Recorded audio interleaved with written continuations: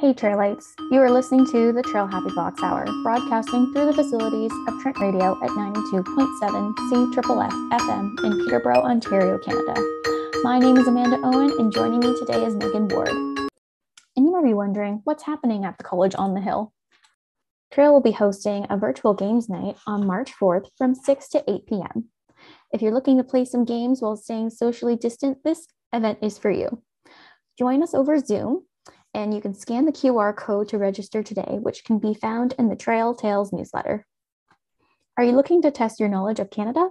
Join us virtually on March 10th at 6 p.m. over Zoom for Canadian Studies and General Trivia, hosted by Grad Trivia. Zoom meeting information can be found in the Traill Tales newsletter. And are you looking to celebrate St. Patrick's Day in style? Then join us on March 17th from 6 to 8 p.m. in Scott House 105 for a painting night. Show off your creative skills and spend some time chatting with those around you. You can register today by clicking the link in the Traill College Instagram bio at Traill College. And do you have research, club and group events, or an interesting story to share? Then the Traill Happy Box radio show wants to hear from you. Email traill@trentu.ca to find out more about how you can share your story with the Traill community. As the Trent varsity saying goes, together we are one Excalibur. Get your one more shot, your booster, as soon as possible to protect yourself and others. And are you looking to help run the East versus West hockey game? Then we need your help. Apply today to become an East versus West co-chair and spend some time volunteering with the colleges. Applications close tomorrow, March 2nd. Find out more today by visiting the Student Job Board. Are you interested in doing a mental health wellness workshop? Then check out the Student Experience portal to register. The meeting will be happening on Wednesday, March 2nd from 11 to 12 p.m. And I'm now going to pass it off to my co-host, Meghan Ward. Thanks, Amanda. If you're just joining us now, you're listening to the Traill Happy Box Hour on 92.7 Trent FM from Peterborough, Canada. I'm your host today, Meghan Ward, and I'm joined by Matthew. Matt, can you take a moment and introduce yourself? Hi, Megan. Thanks for having me today. I'm a graduate student in the Sustainability Studies program at Trent, and my research is called Community-Based Land Relations Planning for a Regenerative Food Growing Future. A little bit about me. I've held positions across various organizations at Trent. I was a co-manager of the Trent Market Garden project in 2019. I was the finance officer for the Sustainable Agriculture and Food Systems Society. I've been a member of Peterborough's Community Medicine Garden project for a couple of years now. And I currently sit on the board of directors for the Seeds and Spoon Cafe. Wow, so you wear many hats is what you're saying. Absolutely, yes, I do. Well, you gave us the sort of title of your research. Do you mind delving in a little bit more and giving us an overview of what you're studying? Yeah. My research project had three areas of focus. First, it aided students and community members in addressing a gap in planning within the Trent Land and Nature Areas Plan as it related to the Trent Vegetable Gardens. Second, it generated common guiding principles for a subset of the food growing spaces on campus, with the hopes that it may help them collaborate and navigate future changes as the Trent Land and Nature Areas Plan is implemented.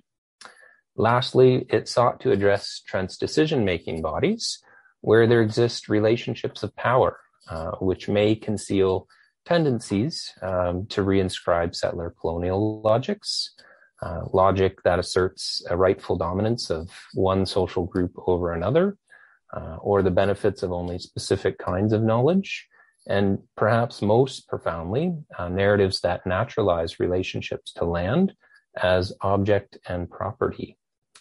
So through this project, these experiences and the understandings gained can be made more explicit for decision-making bodies, students, and community members alike, and may provide a case study toward helping redress unhelpful power asymmetries in the future. Wonderful. Do you mind taking a minute and explaining what the Trent Land and Nature Area Plan is and maybe what the sort of goals are of that plan as well? So the Trent Land and Nature Areas Plan, so TLNAP for short, is Trent's regulatory and guidance framework for all future development projects on Trent lands. It serves as a process document outlining regulatory references and the institution's management tasks in order to meet its compliance obligations. I'll let listeners navigate to its guiding principles, which can be viewed on page 35. And similarly, many of its goals, for example, for the nature areas on page 153, or its university districts on page 89. But goals and guiding principles, although nice statements, in my opinion, are not what we need to be paying close attention to.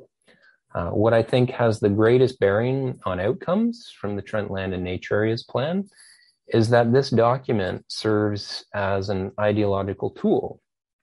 It's a tool for governance that perpetuates certain modes of interaction, ways of thinking about land and water, and imposes a specific structure on how community members can interact with the decision-making process at Trent regarding its lands and waters. So through my research on the TLNAP, I hope to demonstrate how this governance document limits public engagement and discourse, and why that has important implications for our collective capacity to innovate as a society. Do you have any examples that you could provide us with of sort of everything that you just talked about there? Oh, sure. So, for example, what is ideological about this document? Well, private property isn't inherent in humankind's relationship to land. It's a construct, and the management of land through that lens of that construct gives rise to the logic that asserts the rightful dominance of one social group over another. Hegemony is a common characteristic in settler colonialism. How Trent acquired the land to begin with through expropriation, and then its endowment land, is a topic deserving of more research and public awareness. And the settler colonial histories on this land before Trent arrived are part of that narrative that need to be made explicit for us to grapple with the socio-environmental consequences. So that's one example. Another is the management tasks and the public institution accountability. Whether or not the management tasks are carried out in full and meaningful engagement is conducted with community members who currently maintain land and water-based projects within Trent's campus. So whether or not the management tasks are carried out in full and meaningful engagement is conducted with community members who currently maintain land and water-based projects within Trent's campus is not entirely answerable. The Trent Lands Committee and Finance and Property Committee, who oversee the TLNAP, are responsible for recommending the approval of all development plans to the Board of Governors, and at the same time are also the authoritative bodies on monitoring the management tasks associated with the developments. So if there is a discrepancy, there is no public oversight at the decision-making level. And so it's important to know that these are closed-door subcommittees with all of their meetings in chambers and not open for public access or the dissemination of information. And lastly, I think it's demonstrable that in the Trent Land and Nature Areas Plan, there's a bias throughout the entirety of the document toward a narrative that naturalizes relationships to land as object and property. Stated plainly in its reporting process on page 225, it is the Finance and Property Committee that is identified to monitor the success of the Trent Land and Nature Areas Plan in relation to the University Green Network and nature areas. Further, the Trent Land and Nature Areas Plan promotes reductionist logic by suggesting the management of our natural world can be distilled down to key performance indicators, Throughout the entirety of this document, we can see a repetitive use of non-committal language as a tool for governance and quote unquote flexibility. What this really translates into is weakened protection. This, especially as it relates to the natural areas on campus, has profound implications on what outcomes can result. In contrast, kin-centered logic of our interconnection to the land and common language that reflects ascertainable levels of care are noticeably absent in the Trent Land and Nature Areas Plan. And I could go on, this has implications for the food growing spaces on campus, as well as key performance indicators are easily manipulated. It's easy to stretch or skew data, especially when there's no oversight into the raw data itself. Often this is done by underreporting a part or multiple parts of the complete context. Of course, something in part can be true without being wholly true. So in the absence of a sustained and meaningful engagement with those who currently maintain the land and water-based projects within Trent's campus, the land planning process risks displacing and undermining the functioning of key community resources and sustainable initiatives, a circumstance that seems antithetical to each of the Trent Land and Nature Areas plan principles. Well, thank you for those examples, because I think that really highlights what you were saying before and makes it even more applicable to not just Trent students, but also everyone in Peterborough who sort of benefits from having Trent here. So going off of what you were sort of mentioning at the end, these community spaces, what types of food growing spaces specifically does Trent have, and how does the Trent Land and Nature Areas Plan pose a risk to them, if it does at all? Yeah, we have several growing spaces on campus. The Trent Vegetable Gardens has a rooftop garden on the Environmental Science Building and a larger field garden that is situated to the northeast behind the DNA building. The Cleantech Commons Master Plan, which was adopted into the Trent Land and Nature Areas Plan, showed a road that would be developed through the field garden site. This was the first area of my research that aided students and community members in addressing the gap in planning.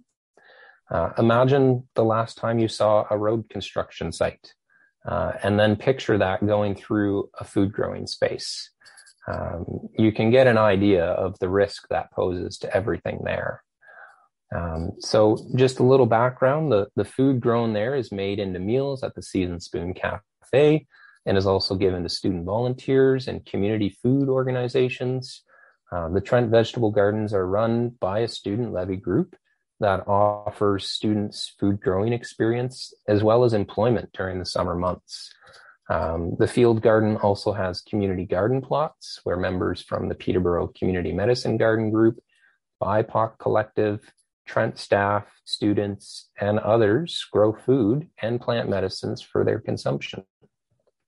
Do you know just offhand how long these community spaces have been here for? Are they new initiatives, or do you know if they're a bit older?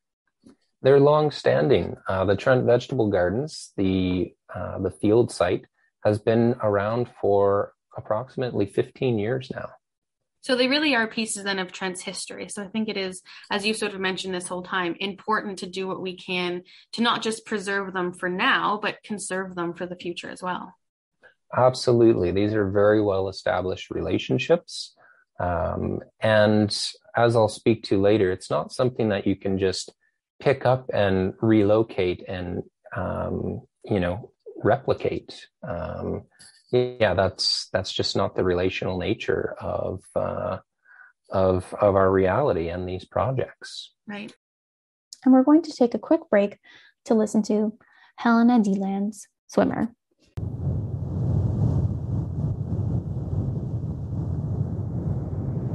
The sun has hardly warmed the water when it crashes on the sand.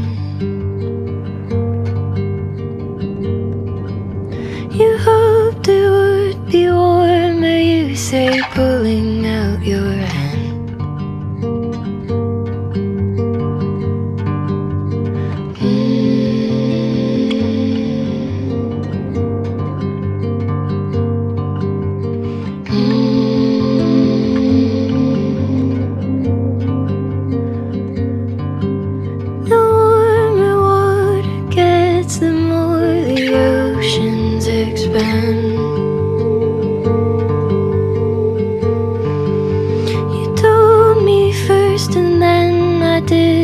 really understand.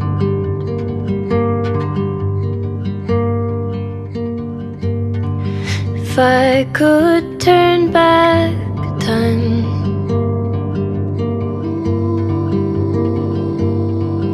I would, and I'd be good. I would always be kind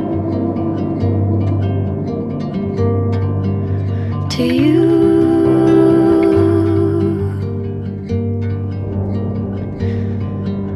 To you.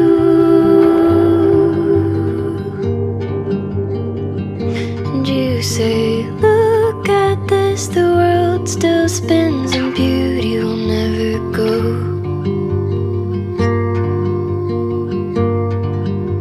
Was there before, will be there more, and there's no eye to behold.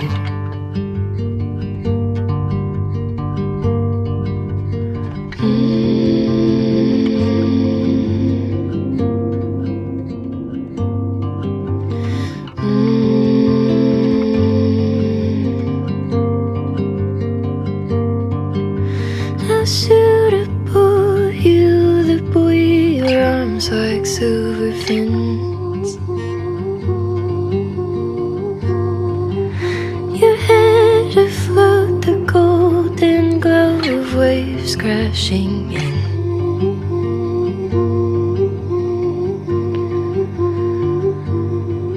If I could make this last,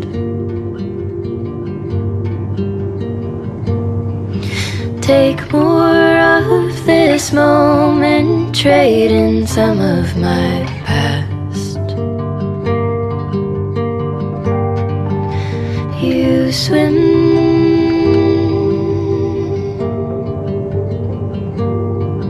you swim.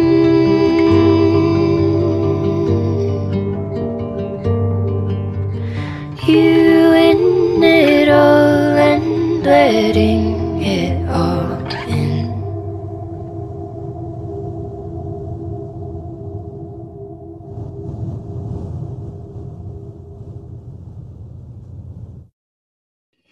And that was Swimmer by Helena Deland. If you're just tuning in, you are listening to the Traill Happy Box Hour, broadcasting through the facilities of Trent Radio at 92.7 CFFF FM in Peterborough, Ontario, Canada. My name is Amanda Owen, and joining me today is Meghan Ward. Yeah, so another space on campus is the Trent Market Garden, and it's run by the Sustainable Agriculture and Food Systems Society, another student-led levy group that also offers growing experience and summer employment. They focus on growing food to be sold at the downtown Peterborough Farmers Market, and they're situated slightly northeast of the Trent Vegetable Gardens in the experimental farm area, which is identified for relocation in the Trent Land and Nature Areas Plan. There are several risks within the proposal. One, it would double the walking distance from the core campus, which is already a 10 to 15 minute walk. Two, it would eliminate the proximity to the Trent Vegetable Gardens, which will affect the sharing of equipment, labor, and best practices, as well as just gathering for student interactions over lunch breaks. It also risks disagreements and the loss of autonomy for students, especially student-led projects in the newly proposed Trent Farm space. And this was really the second area of my research that generated common guiding principles for the subset of food growing spaces affected by these relocation plans. This included the Trent Apiary Club, which is also located in the experimental farm area. And they maintain beehives on campus and provide students and community members the opportunity to care for honeybees and process honey. The experimental farm, renamed the Trent Farm, is also part of this subset and is relocating to Pioneer Road, adjacent to the nature areas. It is run by the Trent School of Environment and provides students in the Sustainable Agriculture and Food Systems undergraduate degree opportunities in their program to learn from field trials for crop and soil sciences. It is the hope that this research may help them collaborate and navigate these future changes as the Trent Land and Nature Areas Plan is implemented. And each of these projects provide distinct and remarkable opportunities for learning, and the real strength for a regenerative program offering at Trent will come from their ability to integrate and share resources. Also on campus is the First People's House of Learning Medicine Gardens, run by the First People's House of Learning, and provides Indigenous learners with multiple growing plots and a medicine wheel garden for native plant medicines and foods. Their location next to the Zosky building is not affected by the Trent Land and Nature Areas Plan. And finally, it is important to note the social and ecological interconnections that are threatened by these planning processes. The third area of my research looks at Trent's decision-making apparatus, where there exists relationships of power which may conceal tendencies to reinscribe the settler colonial logics that I mentioned earlier, narratives that naturalize relationships to land as object and property. They pose a profound risk to these projects. As we just spoke, several of these projects are well established with reciprocal relationships across the land and with its ecology. Disruptions to the complex living nature and social fabric that sustain the functioning of these systems put both the land and the groups that are tied to it at risk. The land and food growing projects co-produce and sustain each other. Constructs such as the mitigation hierarchy found on page 218 of the TLNAP, they look good on paper, but what is the result when it hits the ground? And there's a pun intended there. The case for the food growing spaces demonstrate the limitations that accompany a worldview where land-based systems are viewed in fragmented parts, standalone objects that are easily relocated or replicated, essentially treated like property. And it risks failing to comprehend or appreciate the relational whole that gives rise to a healthy landscape and the sustainable projects for experiential learning that Trent desires to have accreditation for. Right. And, I think it's so interesting because I did my whole undergrad at Trent and I'm now a grad student here. And I had no idea of the community relations that these growing spaces had, the academic relations, the relations to clubs on campuses. I don't know why, but I was just never made aware of how integral it is to Trent life and to Peterborough community. And now we're talking about all this and my mind is just blown because I'm like, what do you mean we're going to disrupt all of this? It's so important. So I think this interview is so useful because I'm sure I am not the only person who, despite having working on campus, doing a ton of volunteering, wasn't aware of what was at risk and what we already had. Absolutely. We have to get the word out. Like I say, Trent already has the components necessary for this type of accreditation and learning. And it's just being overlooked. So yeah, very important. Yeah. Well, unfortunately, we are nearing our time. So I'm just going to jump to the final goal of your research because I really want to know what your overall goal for this is.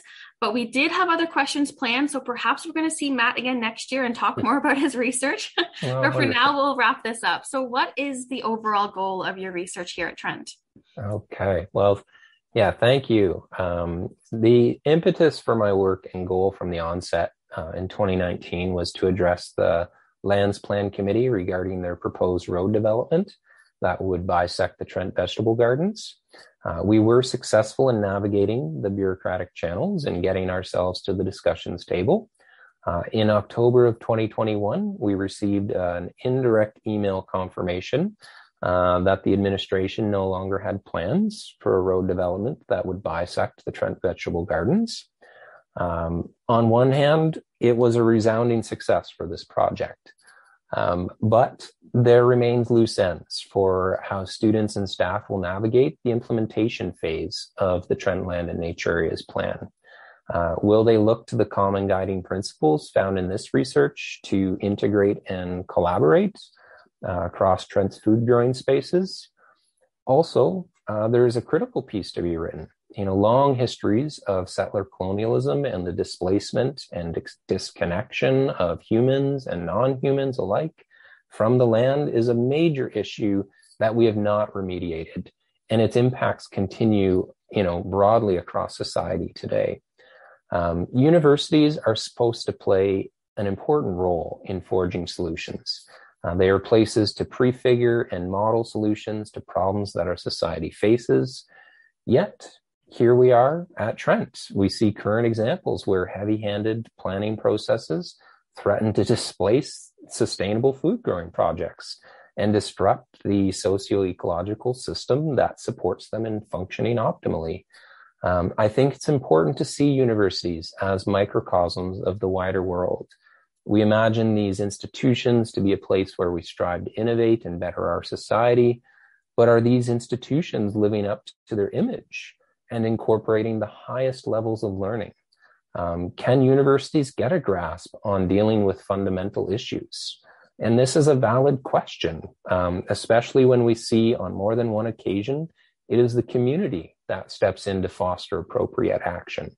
Revisit the Twin Pad Arena development, for example.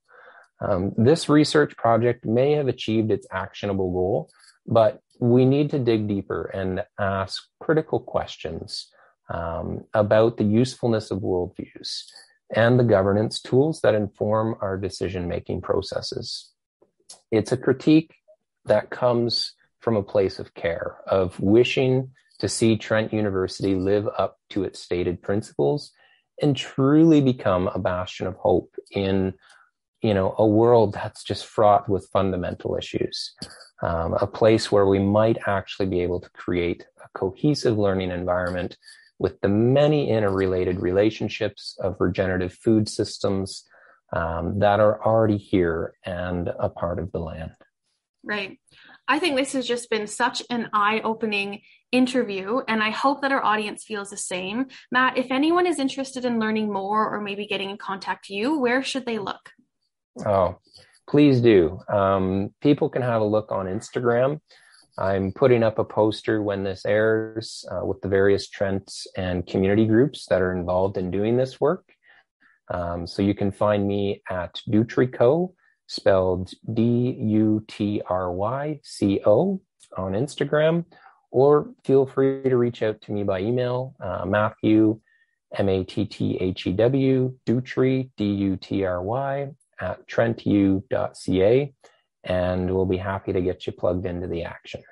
Awesome. Well, thank you. Thank you, Matt, so much for joining us. And thank you, listeners, for tuning in as well. You've been listening to the Traill Happy Box Hour. This is our grad student podcast. If you're interested in learning more about Traill College or the grad student podcast, please don't hesitate to email us at traill@trentu.ca. Thanks for tuning into the Traill Happy Box Hour, broadcasting through the facilities of Trent Radio at 92.7 CFFF FM in Peterborough, Ontario, Canada. My name is Amanda Owen, and we look forward to chatting next week. Check out Traill College on Instagram for more #TrailWow content at Traill College. Bye for now.